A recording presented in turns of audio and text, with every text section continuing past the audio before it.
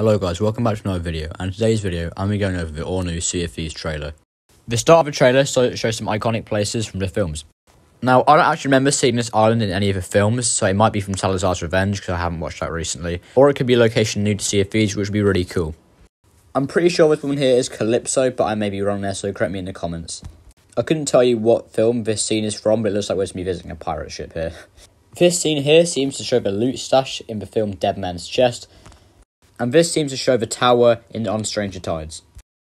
So, from the earlier scenes and this scene here, what this leads me to believe is we're going to be recreating actual scenes from Pirates of the Caribbean.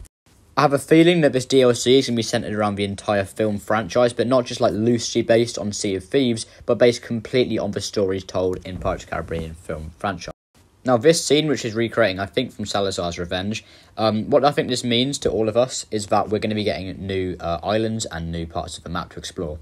I have a feeling it'll be like Maiden Voyage or the Shores of Gold, where you can only be on a tail to access it or have to go from the lobby. I don't think this will be in the main world. This scene here, for me, is one of the most interesting parts of the trailer, as it shows Davy Jones coming up from the sea. I think this could be a world event like the ghost or skeleton ships we get in the world, but most likely this is going to be part of the main story event, or it could be both. It could be an in-world threat that we get to deal with on a daily basis, or it could be a story-based mission.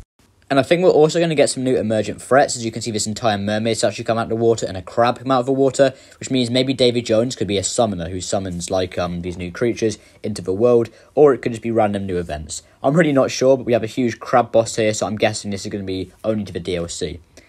Obviously, I'm just speculating as much as you guys, and I'm really excited for this DLC to come out. But I think this could be like the Tour Tales, and also have new world threats, which is going to be really exciting to explore on the water Sea of Thieves. My personal take is I have a really strong feeling that this is going to be in a separate part of a world, but I also think some of these threats are going to like merge into the main world of Sea of Thieves, like we saw in other events like the Shores of Gold. I'm really excited to see if Thieves did this, and I'm really hopeful for the future now. But anyway, I want to hear your thoughts in the comments, but thanks for watching, and I'll see you in the next one. Peace out.